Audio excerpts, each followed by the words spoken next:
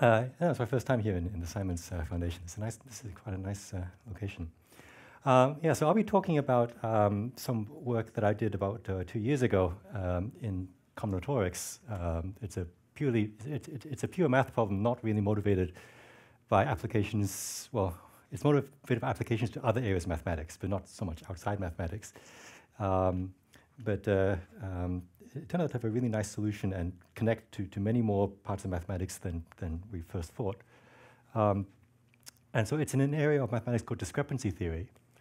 To motivate the subject of discrepancy theory, the problem I'm talking about is not really about applications, but just sort of to motivate the general area. So whenever nowadays you want to run an algorithm, some sort of computer science algorithm, often you need some sort of random input. Many algorithms require some sort of random number generation. So a very simple example is that maybe suppose you have so the square is not displayed, but suppose you have a square, say a unit square, area 1, and you have some region inside the square, and you want to compute its area. Okay, so if you have the formula for the curve, you can maybe try calculus. You can try to split up the curve into squares and count it. But in some cases, this may not be very practical. But there is a very simple algorithm to estimate the area of a region like this, which is called Monte Carlo integration. So what you can do, so here's the square, and you have this region. You can just start selecting random points. Okay, so you select, say, 100 random points in your square, and you count what proportion of those points lie in your region. And whatever that proportion is, that would be some estimate for the area of this region. So if, for example, 60 of these 100 points lie in this region, then you might think that you would estimate the area of this region to be about 60% of the area of the square. Okay, so this is the Monte Carlo method. So it's very fast, but it may not be very accurate. Okay, and the reason it's not very accurate is because these random dots are not spread out they're not necessarily spread out in the best way. You can see in this picture that like there's big regions of space that are not covered at all by these dots, and there are some regions in which there are too many dots. Some portions may be oversampled, some may be undersampled. That's just a feature of randomness. If you select random sequences, you will get some clustering in some locations and big empty spaces in other locations. So what you would like is to replace a random sequence. Instead of using a random sequence, it would be better to pick a more carefully chosen sequence which is more uniformly distributed than a random sequence that avoids clustering. Okay, so you could think maybe I could just do a grid. Maybe you could pick the points on a regular grid, and that's not a bad choice. But grids have their own artifacts. Like if you choose your points on a grid, then if your region is like a square, which is just a little bit off center from the grid points, you can overcount or undercount your estimate that way. So you don't want to use a perfect grid. You want some other choice of points which is very well distributed. No matter what kind of set you plonk down, you would like your set of points to always have sort of about the right number of points in that grid. Okay, so the technical term for that is that you want to find a sequence of low discrepancy. So the discrepancy of a set of points roughly is you've given any region, you count how many points there are in that region, you compare it against the area of that region, and you want the difference, the discrepancy between them to be as small as possible. And so you want to create sets of points which have very low discrepancy, and those are better than random sequences. They're called sub-random sequences, and they're very useful in applications. Okay. Now, having said all that, we're actually not going to see, we're not going to do any of that. So, I mean, that's sort of the main motivation for discrepancy theory. But we are not, but the problem, the specific problem in discrepancy theory we're talking about does not have direct application to things like Monte Carlo integration, but this was just served as some sort of abstract motivation. Now, I gave you an example of a two-dimensional sequence. So so Monte Carlo integration can be done in 2 dimensions, in 3 dimensions, in any dimension. But now let's go to just 1 dimension and present a simpler sort of discrepancy problem, in which you can't draw as many nice pictures, but just a discrepancy problem of 1-dimensional sequences. So this is the question. This is the setting that Erdős's problem came from. Okay, so now let's just consider a sequence so instead of a random sequence of points, we're just going to consider a random sequence of signs, plus or minus 1s. So consider a sequence of signs, plus 1, minus 1, plus 1, plus 1, and so forth, something like that. So this is called a sign pattern or sign sequence. Okay, so if you choose signs randomly, like if you flip a coin, heads is plus 1, tails is minus 1, you keep flipping coins to create a random sequence, it will fluctuate plus or minus 1. And in any given, if you take any given interval in this sequence, you would expect half the time you get plus 1s, half the time minus 1s. So there should be 50-50 split. But it won't be exactly 50-50 split. There'll be some discrepancy. There'll be some intervals where there's slightly more pluses and minuses, and there's some intervals where there's slightly fewer pluses and minuses. But on the whole, they'd be almost balanced. So in particular, if you sum the sequence, if you consider sums of the sequence on some range, you should get a lot of cancellation. For example, if you sum the first 6 elements of the sequence, so you take the first 6 elements of the sequence, the sum could range anywhere from plus 6 to minus 6, but in this particular case, it actually sums to 0, because there are 3 plus 1s and 3 minus 1s, so everything cancels out perfectly. So this sequence has no discrepancy on the interval length 6, but on the interval length 5, there will be a discrepancy. I think it's 3 plus 1s and 2 minus 1s, so it's a plus 1 discrepancy. So a basic question in the subject is, can you design sequences whose discrepancy is as small as possible? And it depends on exactly what you mean by discrepancy. And depending on what you mean by discrepancy, this problem could be either very easy or it could be very hard. So let's start with a very easy question first. Okay. So suppose by discrepancy, we just mean we want the partial sum of the initial sums to be small. So the model problem is this. So suppose you have, say, a finite sequence of plus and minus 1s, plus 1, minus 1, plus 1, minus 1, and you just want to make the partial sum small. So you want to make the first element small, the sum of the first 2 elements small, the sum of the first 3 elements small. You just want your sequence to be balanced on every the first n elements to always be small. Okay, so so this is how we're going to define what it means to be low discrepancy. So this is a fairly easy question. Okay, now you could just choose the signs randomly, like we did with the Monte Carlo method, but that's not such a great choice. If you choose n numbers randomly, then there are standard results in probability, in particular something called the Chernoff inequality, that will tell you that that the sum of the first n, if you take n random signs and you add them together, the sum will be about as big as square root of n, which can get pretty big. So if you add like 1 million, if a sequence is length 1 million, the random fluctuations will be of size about 1,000. But you can do much better than that, okay? And in this particular case, it's actually quite easy to see what to do. If you just pick your sequence to be alternating, plus 1, minus 1, plus 1, minus 1, then all your partial sums will either be 1 or 0. Like the sum of the first element is 1, the sum of the first 2 elements is 0, 1, 0. You will never get any fluctuation beyond 1 and 0. And that's, of course, the best you can do. And so this is your the lowest discrepancy sequence you can make, plus 1, minus 1, plus 1, minus 1. Okay, so that's pretty obvious. And okay, I hesitate to call this an application, but for example, like when you row, okay, when you have people who when you have 4 or 8 people rowing a boat, the oars are alternating back and forth, and one of the reasons for that is to keep the discrepancy low, so that it doesn't wobble. But okay, that's, of course, they weren't thinking in those terms when they. But if you put the oars randomly, then you would get a lot more fluctuation. Okay, so that was an easy question. So a harder question is, so suppose you don't just want the first, the partial sums to be small, but suppose you also want the sums on over any arithmetic progression to be small. So you have your sequence of signs, F1, F2, F3, and so forth. And you don't just want F1, F1 plus F2, F1 plus F2 plus F3 to be small, but also you want, say, F3 plus 5 plus F7 plus F8, F9 to be small. So forth. So you want to have low discrepancy not just on initial segments, but on every single arithmetic progression. So now picking an alternating sequence would be a very bad idea, because if you look at the even numbers, every second element of the sequence, you just get all plus ones or all minus ones, and you get a huge discrepancy. So you now want a sequence that oscillates, but also avoids somehow, also oscillates on arithmetic progressions as well. Okay.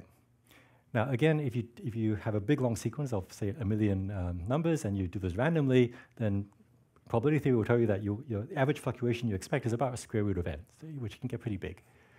And so the question is, can you do better? Is there some nice choice of sequence which actually fluctuates a lot less than a random sequence?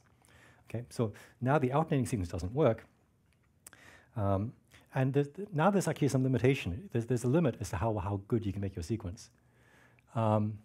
So there's a classical theorem in mathematics called van der Waals theorem. And it's a theorem in combinatorics about colors.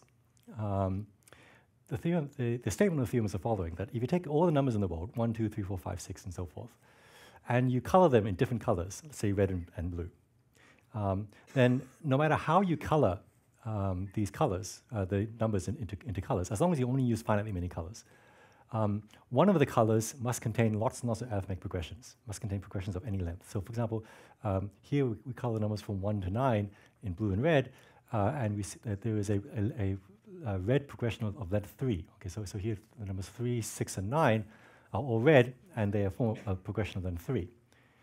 If you change this red to a blue, then you no longer have a red progression of length 3, but you have created a blue progression of length 3. And as you take more and more numbers, van der Waals theorem tells you that you must have single color progressions of longer and longer length. Okay, so this is one of the first theorems in what's called Ramsey theory, which is a subfield of combinatorics. But anyway, as a consequence of this theorem, this shows that any sequence of plus and minus ones must have unbounded discrepancy as you make the length of the sequence go to infinity, if you are measuring discrepancy along all arithmetic progressions. See, because if you have a sign pattern of plus and minus ones, you can think of that as coloring the integers into two colors, the plus one color and the minus one color. And van der Waals theorem tells you that one of these colors will have lots and lots of arithmetic progressions, and so there'll be one progression where everybody's plus one, or one progression where everyone's minus one, and this will create unbounded discrepancy. Okay, so unlike the simple situation partial sums, the discrepancy must eventually grow. Now, if you're an analyst and you are told that something goes to infinity, you are naturally, the next question is how fast does it go to infinity? And so, in fact, there was a theorem of Roth.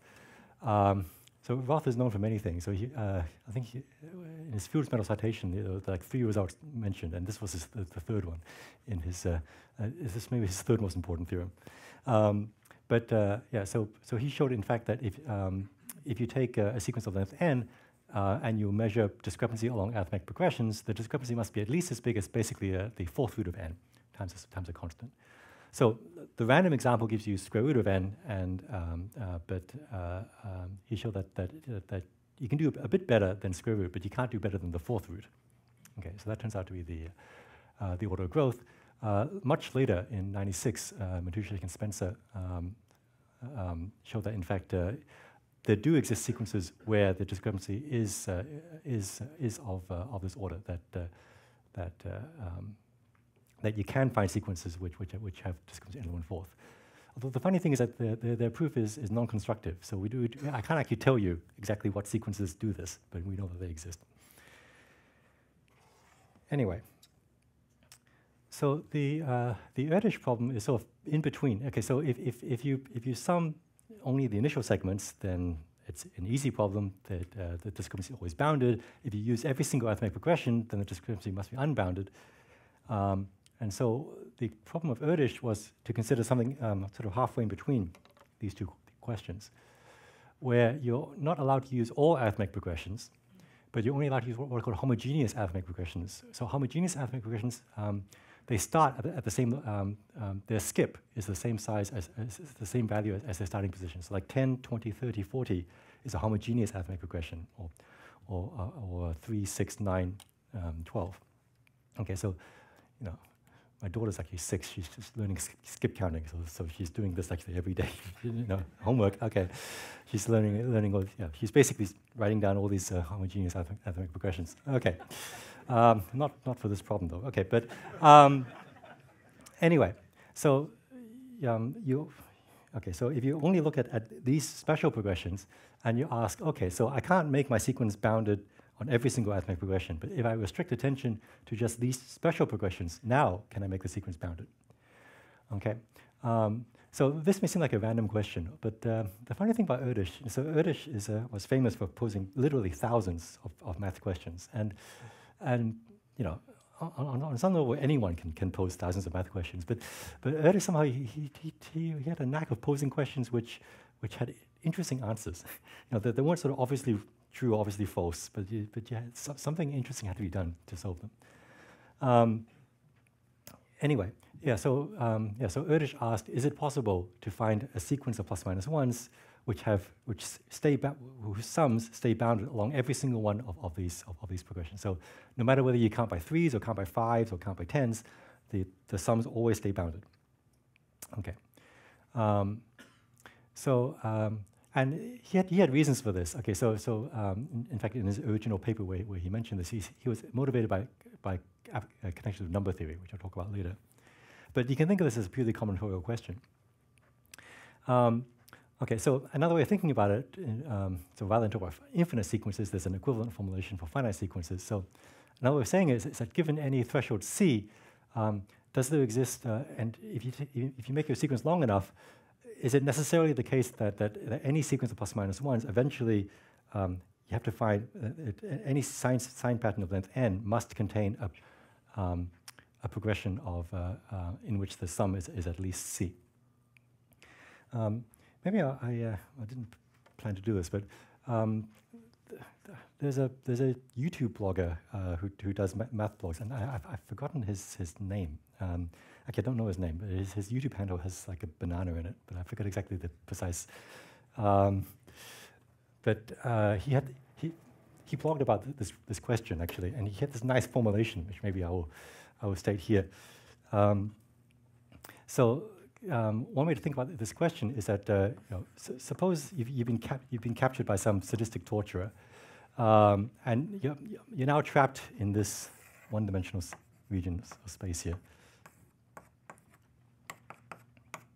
Okay, and so you're stuck at the origin here, and I think in his puzzle, if you go too far to the right, there's maybe some cliff. You'll have instant death. Okay, if you go too far to the right, and also I think he put a snake or something here.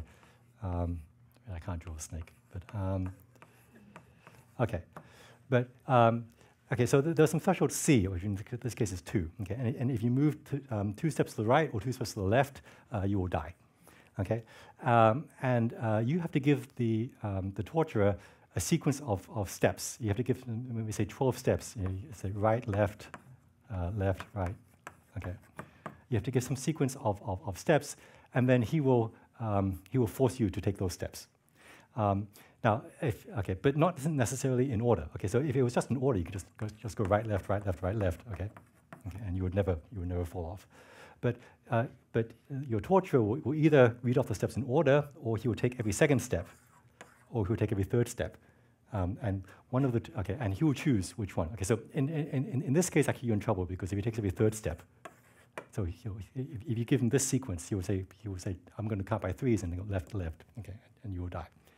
And so his formulation of the puzzle was: is there some way to form a sequence so that you will always live no matter what the torturer will say? Okay, so so a colorful way of thinking about this question. If you all right, okay, so all right, so you can phrase this question for different values of C, and the question gets harder and harder as C gets bigger. So, for example, when C is 1 is easy. You die, basically. Okay, yeah, if you die, yeah, okay. if C is 1, then the moment you take one step, no matter what you do, okay, you're dead. Okay, so so if C is 1, then every sequence of discrepancy at least 1, as long as you have at least one element. Okay, so 1 is a trivial case. Okay. So the first interesting case is 2. Okay. So 2, you can survive for some period of time. So it turns out that there's a length 11 sequence. So I guess in this language, right, left, left, right, left, right, right, left, left, right, left. And you can check, actually, that no matter what you do, no matter what the torturer chooses, you will live. You will always stay inside this range here. So so there's a length 11 sequence where the discrepancy along homogeneous arithmetic progressions is exactly 1. But that's it. Okay. The moment you're asked to give 12 steps and not 11, you are dead. And so maybe I'll give a little proof of this. So the proof actually is very reminiscent of solving a Sudoku puzzle. And actually, this actually was an important remark. I'll get to later, actually. Okay, so why is this the case? Okay, so we prove a contradiction. Okay, so suppose suppose that you are able to produce a length 12 sequence in which the discrepancy is always 1, that you will never die. You'll never go more than 2 steps left or right. Okay, so so what your sequence is.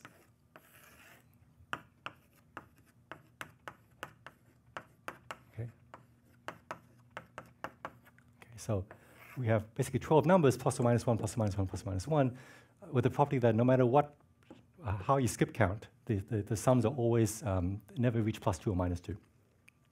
Okay, so the first number is plus or minus 1, and it doesn't really matter which one it is. If it's minus 1, we can flip the entire sequence. So without loss of generality, we can assume that you start with plus 1. It doesn't really matter. Okay, now if you start with plus 1, the second term has to be a minus 1 if you want to live. Okay, because if you pick 2 plus 1s in a row, okay, the torturer will just count by 1s, and then you're dead. Now 3 right now we don't know yet. You can go either way. But once you fix 2, 4 is determined. So if you go left minus 1 at step 2, you must go to plus 1 at time 4, because otherwise, if it's minus 1 minus 1, you skip by 2s, and then you're going to have a discrepancy of 2. Okay, and again plus 1 will give you minus 1 at 8 for the same reason. Okay. Now I can tell you what you have to do at 3. If you choose to go plus 1 at 3, you will be toast by time 4, because minus 1 plus 1, sorry, plus 1 minus 1 plus 1 plus 1 is 2. So you have to be minus 1 here. So, okay, it really is like filling in the squares of a Sudoku puzzle. Okay, so once you're minus 1 here, I think 6 has to be plus 1, because otherwise you count by 3s, so you'll be in trouble. And plus 1, this has to be minus 1 here. If this is plus 1, this has to be minus 1 to counterbalance, because if this was plus 1, you would actually end up with plus 2 over here. This has to be plus 1 for a very similar reason. Let's see. Yeah, if this is minus 1, this has to be plus 1, okay, because you count by 5s. If this is plus 1, I think this has to be minus 1. Make the whole thing summed. Otherwise, the whole thing, if it was plus 1, this whole thing would sum to 2. And I think now, okay, and then you will die, because if you count by 3s, plus 1, minus 1, minus 1, minus 1 kills you. Okay, so it was basically solving a Sudoku puzzle. In computer science language, what we're doing here is we're solving what's called a two-sat problem. There's all these, you're trying to rule out certain combinations of signs and seeing whether you can still find a solution. Okay, so this you can do by hand. But things get a lot harder if you go one more step. So if you're given one more degree of wiggle room, then things get a lot harder. So you can ask, now suppose you have 3 steps in either direction. Can you survive indefinitely? So this was only answered in 2014. So in 2014, two computer scientists, Kornev and Lisitsa, they did two things. So first of all, they found a sequence of length 1,160 where the discrepancy was always bounded by 2. So there's a big, long sequence of signs. In fact, I think I have it on the next slide. I'll show you. There it is.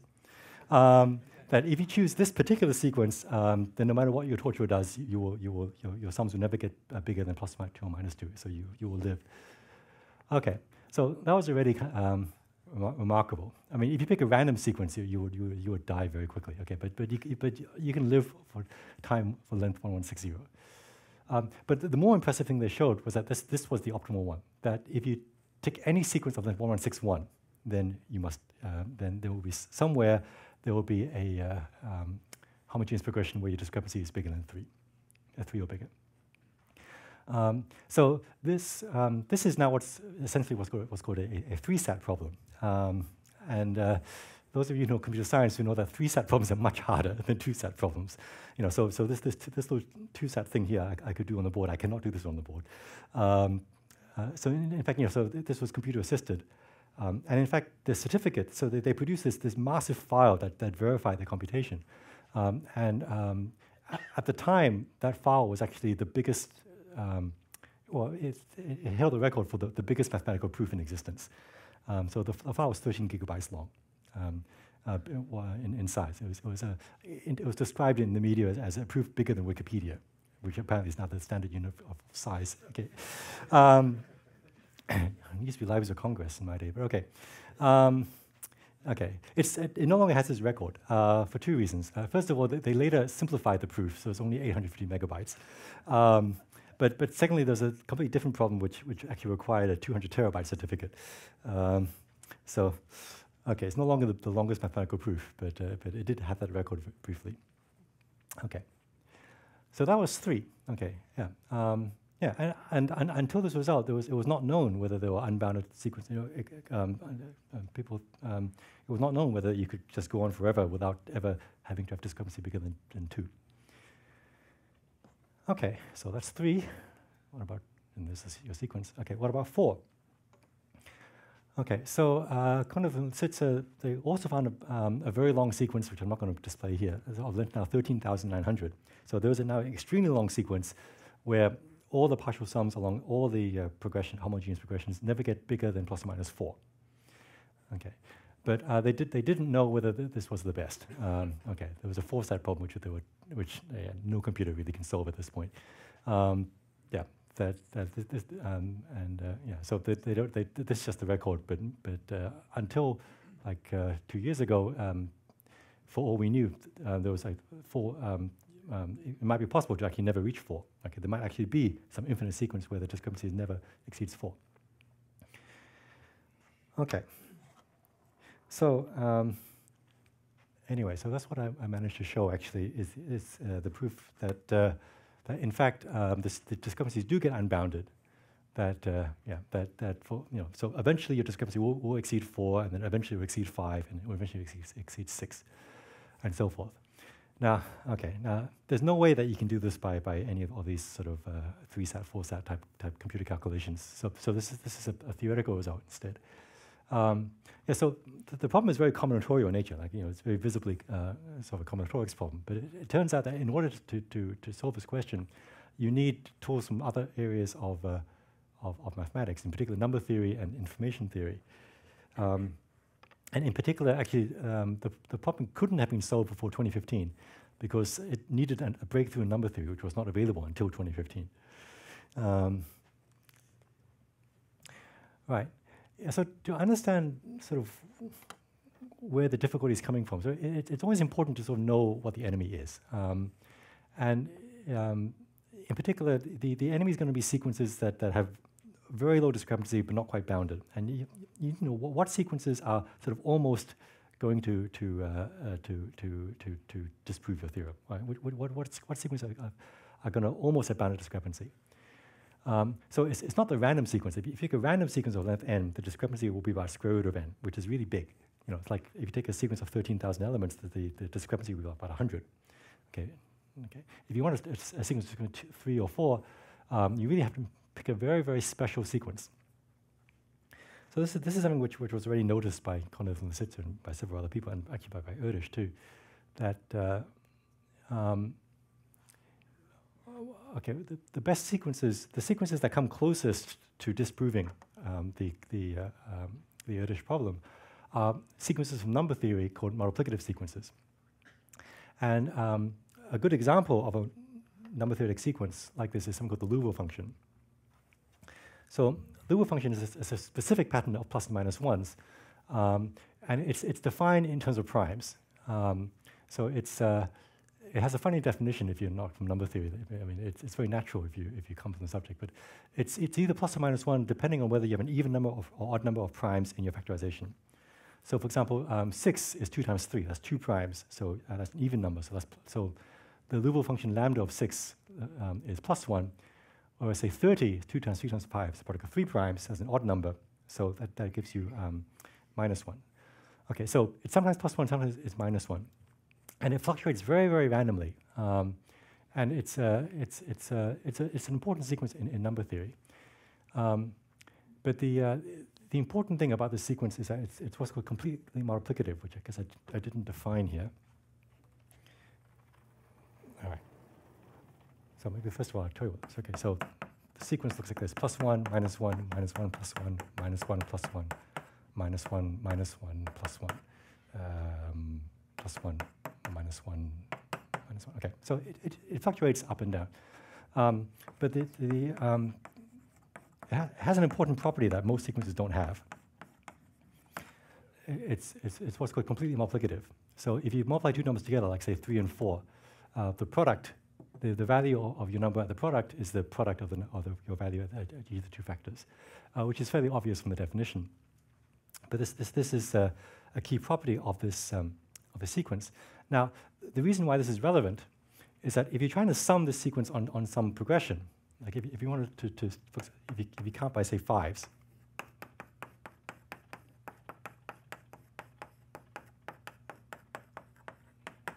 okay, then because of this property, you can just factor out. This is just lambda of 5 times lambda of 1, lambda of 5 times lambda of 2. Okay, so this sum here is plus or minus the same as this sum here. So for this particular series, skip counting doesn't help the torturer at all. Okay, it will give you if you can already survive just ordinary counting, just counting by steps of 1, you automatically also survive counting by any other step as well. And so these functions intuitively would give you the best chance of survival, because it robs your torturer of any choice in some sense. So if this sequence had bounded sums, if the sums here were bounded, then we would be fine. Okay, but well, actually no. Okay, the solution would be negative. Actually, that you would not that you get a sequence of bounded discrepancy. But it turns out that these sums actually do go to infinity. Okay, so if you take the partial sums of this function, they actually become unbounded, and it actually is a very interesting series. If you actually sum this series, okay, so here's a graph of the partial sum. So like if you sum the first 1,000 elements of a sequence, you get something like minus 30 or something. So it fluctuates, and you notice it fluctuates in a fairly oscillatory pattern. There are sinusoidal waves here.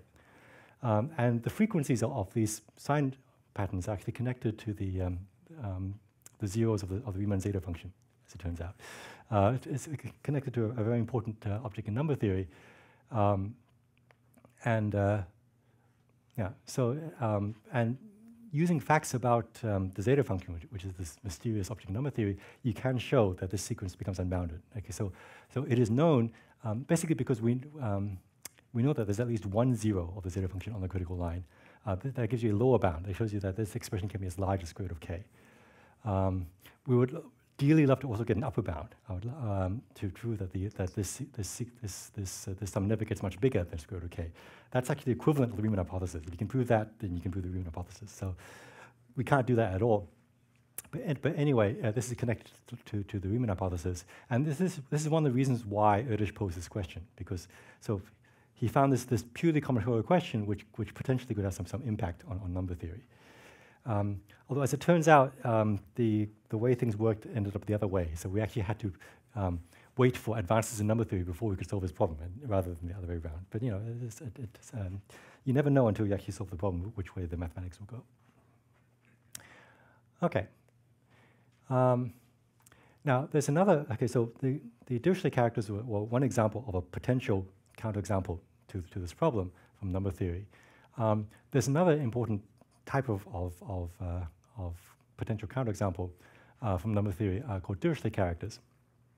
So Dirichlet characters are also multiplicative functions like the Louvre function, but they have an additional property of being periodic. They repeat themselves, and so they show up a lot in number theory too.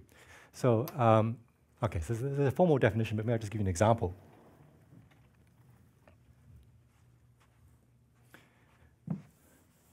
So an example of Dirichlet character is called chi3. So it's the function which is it acts between +1, -1, and 0. You're +1 if you're 1 modulo 3, you're -1 if you're 2 modulo 3, and you're 0 if you're 0 modulo 3. So it's a sequence that does this.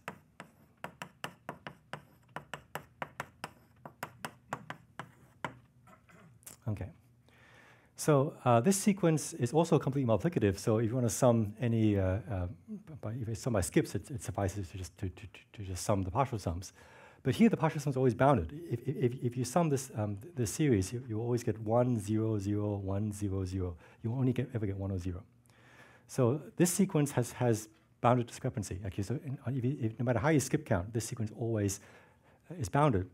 But it is not a counterexample to the problem because there are some zeros in here. Okay, so this sequence is not a pure +1, -1 sequence. There's some zeros. And you're not allowed to use zeros. Of course, the question is a lot easier if you're allowed to use zeros. You just pick 0, 0, 0, 0, 0, and you have no discrepancy. But okay, but it's a sequence which has sort of 2/3 ±1 and 2/3 and only 1/3 0. And it is and it almost is a counterexample.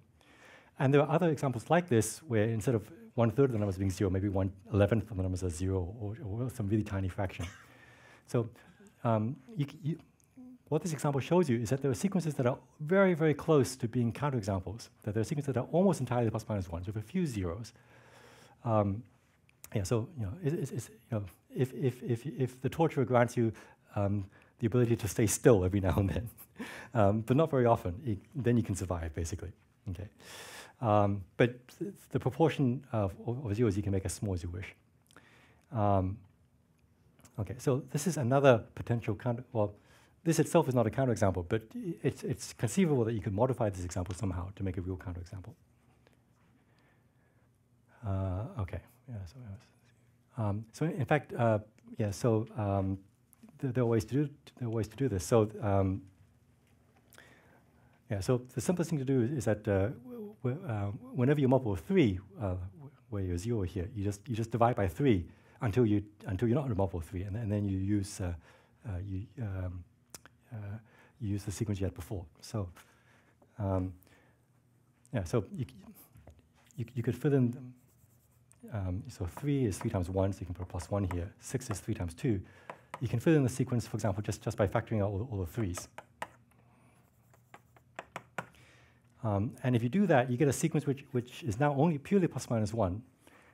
And it was observed by Bowen, Choi, and Koons a few years ago that this sequence almost works to disprove the discrepancy problem. If you sum the sequence up to some length k, it will only ever fluctuate by at most the logarithm of k. It goes very, very slowly. In fact, the sum of the first k numbers is exactly the same as the number of 1s in the base 3 decimal expansion of k, as it turns out. So it goes very, very slowly, which is consistent with this numerical data. You know, like we have this sequence of length 1,100, which only has this discrepancy of 2, and then this sequence of 13,000, it's discrepancy of 3. You know, it really does look like a logarithmic growth. And so this sort of construction gives you something which looks like logarithmic growth. So these are near counterexamples. What it tells you is that the most dangerous sequences, the sequences which could come closest to being bounded discrepancy, are somehow related to these Dirichlet characters. Okay. So I wasn't the first to work on this problem by any means. So actually, there was a big attempt to crowdsource a solution to this problem back in 2010. So Timothy Gowers, who's a friend of mine actually, also a Fields medalist, so he pioneered these sort of an experimental way of solving mathematical problems called polymath projects. So so the usual style of mathematics is you get 1 or 2 or 5 people working together, maybe at a blackboard. You don't you share among yourselves all the partial results that you get, but you don't tell other people what you've done until you finish and you write your paper, and you only see the final product. So the idea of the polymath was to do the opposite. So you would get hundreds and hundreds of people in principle. In practice, really dozens, but you get a lot of people on the internet working on the problem. But the key thing is that it's not a race where everyone sort of works secretly on their own until they have a full solution and they post it. If they even have just a thought, could we try this or something? And they would put it in some public place. There'll be some forum, like a blog or a wiki or some discussion group or something. And you would throw out something, and then someone would say, that probably doesn't work because of this. Okay, or someone would say, but if you try this, then maybe this will work. And so this whole sequence of small little steps to try to attack the problem. And it's a fun way of doing mathematics. Sometimes it works, sometimes it doesn't. Although even if you don't solve the original problem, these projects you often get a deep understanding of why you didn't solve the problem and what is missing in order to actually to continue. So they worked on this for about 2 years. I participated actually in some of it, and they worked out many things actually. But one thing which they did succeed in doing was that they made a reduction which didn't solve the problem, but it simplified the problem. So I told you that these completely multiplicative sequences were the enemy, that these were some of the worst sequences, and they actually managed to prove that in some sense they were. And roughly speaking, what they showed was that if you wanted to prove solve this problem, you only needed to check the multiplicative sequences. Okay, all the other sequences would follow if you could do the multiplicative ones. And so there's a very nice argument which is actually based on Fourier analysis, which you break up an arbitrary sequence into multiplicative sequences. But it turns out that really you just need to understand the multiplicative sequences, and you just need to understand whether, given any multiplicative sequence, whether your partial sums are unbounded or not. So that was a big simplification. But at that point, they encountered severe number theoretic difficulties, and they got stuck. Right. Yeah, so it turns out that there's 2 types of multiplicative functions. There are multiplicative functions that look like Dirichlet characters and the ones that don't. And there's a way to measure this. And they were able the Polymath project were able to understand the ones that did look like Dirichlet characters, and those ones they could eventually show were unbounded. But the ones that did not look like Dirichlet characters, they did not have any tools. And so, for example, the Liouville function, the partial sums of the Liouville function, we know they're unbounded because of this deep connection to the zeta function and the Riemann hypothesis. But that's a connection that only works for this one particular function. And there are many, many other multiplicative functions out there. So what one would like is another way to understand the partial sums of this sequence that didn't use so much the theory of the zeta function, because that would hopefully cover the rest of the cases. But at the time, there was not enough number theory to do that. And so the project got stuck and eventually disbanded. Well, didn't it disband? It just ground to a halt. I mean, all the records are still there. This is one of the great things about the Polymath project. And it was actually a great resource for me when I was working on the project later to look at all the partial results that the Polymath project had. Okay. So, the Liouville function is connected to the prime numbers, and we don't understand the prime numbers nearly as well as we would like. So even very basic questions about the prime numbers are still unsolved. One of my favorite questions about the prime numbers is the twin prime conjecture, that there should be infinitely many primes p, pairs of primes which are separated by 2, like 3 and 5 and 11 and 13, and we can't do that. But the Liouville function is better than the primes because it involves, you need the primes to define it. The primes are involved in its definition, but, I've erased it. But you do have this extra little property of multiplicativity, being multiplicative.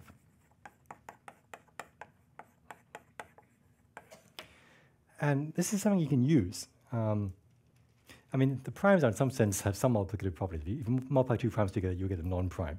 But yeah, there's a limit, a severe limit of what you can do with that sort of information. But with the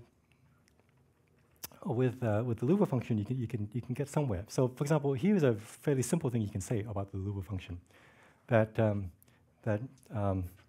it's not so easy to show that the partial sums are bounded, but I can at least tell you that there's lots of consecutive pairs where the values are the same. For example, 5 and 6 have the same value of the Looper function. 9 and 10 have the same value of the Looper function. So I can at least give you lots and lots of pairs where you're both plus 1 or both plus minus 1. If you like, it's kind of like a twin prime conjecture for the Looper function. But it's much, much easier to prove. And the proof is actually a original principle type thing. So it's more combinatorics.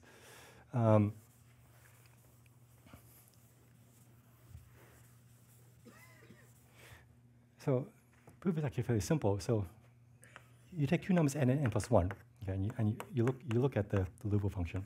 Yeah. So either these are the same, or they're both plus 1, or they're both they're different. One is plus 1, one is minus 1. Okay, so if they're both plus 1, then you're done. You've found a pair which is the same. And they're both minus 1, then you're done. But the problem is if they disagree. If one of them is plus 1, one is minus 1.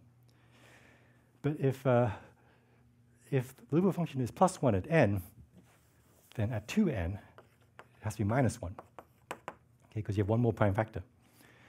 And if your Looper function is minus 1 at n plus 1, then at twice n plus 1, which is 2n plus 2, you have to be plus 1.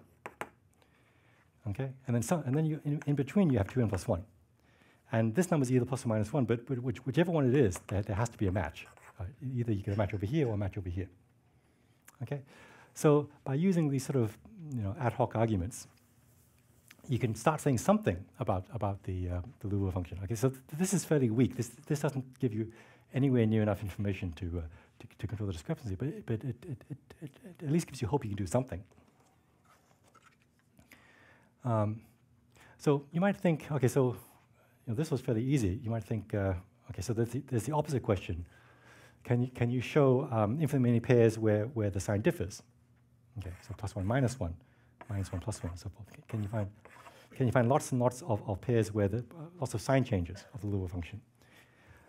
So this turns out to be actually a much harder question. So it's not hard to show there's infinitely many sign changes, but to show that there's a sort of a positive proportion, that sign changes happen some positive fraction of the time. This was actually a really hard question. At the time of the polymath project, it was actually unknown. And the consensus was if even this was unknown, there's sort of no way we could do anything harder. So it was only in 2015 that there was a breakthrough in number theory where people, by two number theorists, Kaisa Matamaki and Maxime Radziwill, who managed to understand the sort of the local fluctuations of things like the Looper function much better. So the actual result they proved is a little bit technical, but one of the things they showed, for example, is that that sign changes occurred a positive fraction of the time. And so okay, so this was a breakthrough. So when this first came out like January of 2015. So lots of number theorists got excited. I got excited in this. In fact, I started working with Kaisa and with Maxime on some other problems involving the Looper function. We wrote a paper and we published it and I wrote about it on my blog. It involves all these some of these games like this where you have some sign patterns and you again play this sort of Sudoku type game where if this is plus 1, this is minus 1, and so on and so forth.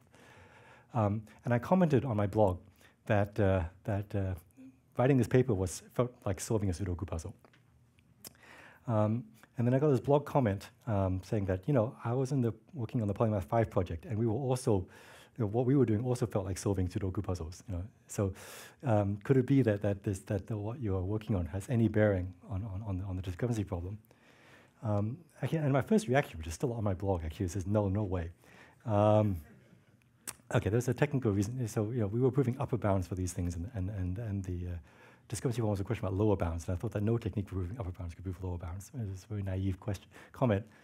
Okay, but then I came back the next day. I thought about it. Says actually, I was probably wrong. There was probably some connection, and so I got interested again in the discrepancy problem, and actually, within a few weeks, I actually found that there was a way to use this result of Matamaki and Matsuo to actually finish off the question. So it's the actual proof, unfortunately, is too technical for this sort of audience. But but basically, you can run arguments like this. Okay, so this argument gives you some control on how the on how the Lua function fluctuates, and it used just the multiplicativity using powers of 2. Multiplicativity involving the prime 2. You could try similar things involving 3 and 5, and this is what actually my original paper with Kaiser and Max did. But then you could just keep throwing more and more primes. You could keep using multiplicativity at different primes, and you get more and more complicated combinatorics. But what you can show after a fair bit of work is that if you use all these multiplicative properties, you must eventually get enough fluctuation to get unbounded sums, unless there is something like unless your sequence behaves a little bit like a periodic sequence. Okay, so there are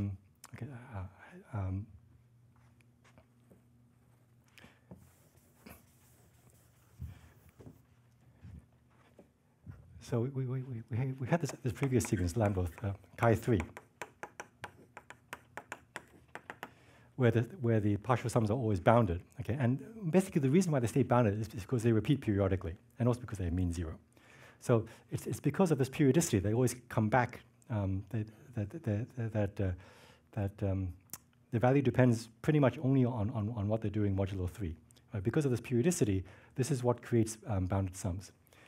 And what you can show, very roughly speaking, is that this sort of periodicity is the only way in which you can create bounded sums. If your sequence has bounded fluctuations, it must be because it is very biased. It oscillates in some periodic fashion. So, for example, it is much more likely to be +1 for numbers that are 1 mod 3 than numbers that are 2 mod 3. That there's some sort of bias or correlation between the behavior of this function and what your last digit is, base 3 or base 7 or base some other prime. And the best way to actually capture, to formalize this actually comes from information theory. So there's actually a concept called mutual information. If you have two random variables, there's a number called the mutual information that measures how much these two random variables are correlated. And it turns out this is the perfect tool that you can show that your sums will be unbounded unless there is a lot of mutual information between the Liouville function, which you can think of as sort of a random sequence of signs or pseudo-random sequence of signs, and the behavior of the numbers of your number base 3 or base 4, base some other base. Okay, so you can solve the problem unless there's a lot of bias between the Liouville function and some base n, some local information, some base n information. Now, I was not able to actually prevent this mutual information from happening. So this mutual information is like a conspiracy. And one thing about number theory is that anything you want to be true, there's always potentially a sort of a conspiracy between the numbers to prevent it from being true. Like, it could be that we eventually run out of twin prime numbers because there's some conspiracy between adjacent numbers that every time n decides to be prime, there's a secret pact of n+2 that n+2 will not be prime. And we can't rule out these conspiracies. Conspiracy theories are very hard to debunk. But what we can do, the reason we can make any progress at all in the subject really, is because while you can never really disprove one conspiracy theory, many conspiracy theories are inconsistent with each other. So you can't have many conspiracies happening at the same time. And so it could be possible, for example, that the Looper function exhibits severe bias depending on what your number is doing mod 7. And it could be possible that it's biased depending on what it's doing mod 11 and so forth. But it turns out that it can't be biased simultaneously in all these. There's not enough information content in the entire in the Looper sequence to somehow spread information among all these sort of independent, to be biased in all these independently different ways.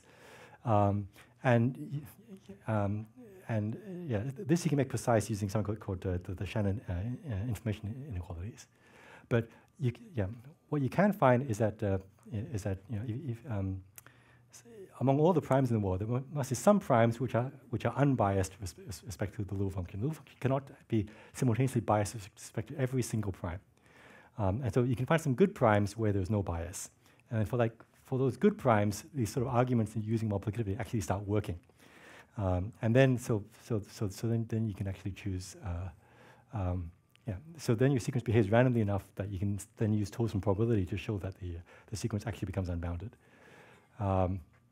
Okay, and this kills off all the multiplicative functions except for the Dirichlet characters, which are the ones that are biased. Okay, so there's still some for which this argument doesn't work, but the previous polymath project did finish off that case, and so all the multiplicative functions were under control. And then the polymath project also showed that once you can control the multiplicative functions, you can control all sequences. And so putting all that together, this is how the problem was solved. So it was a really unexpected use of information theory actually, at the end that made the whole thing work, which I'm hoping is going to be a tool that will be used more often in this subject. Actually, it's a really beautiful part of mathematics. Okay, so I think I will end there. Thank you very much.